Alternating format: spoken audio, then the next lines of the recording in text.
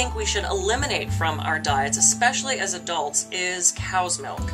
I have so many people that completely freak when I tell them that, because we've been convinced in this society that we need milk for our calcium and for vitamin D and vitamin A. Incorporating healthy foods like dairy that are nutrient rich is really important to having good long-term health. You know, that's fortified, and there are certainly other ways to get these vitamins and minerals that we need. A good source of calcium is actually spinach and leafy greens, so you don't need to be having milk as an adult. I don't think we should be drinking it. I think the majority of us are sensitive to lactose, maybe not full-blown lactose intolerant, but definitely sensitive to it. And usually cheese and yogurt, butter, people tend to deal with better. I'm speaking more of actually taking a giant glass of milk after you've had that chocolate cake and downing that. It's really hard on our system.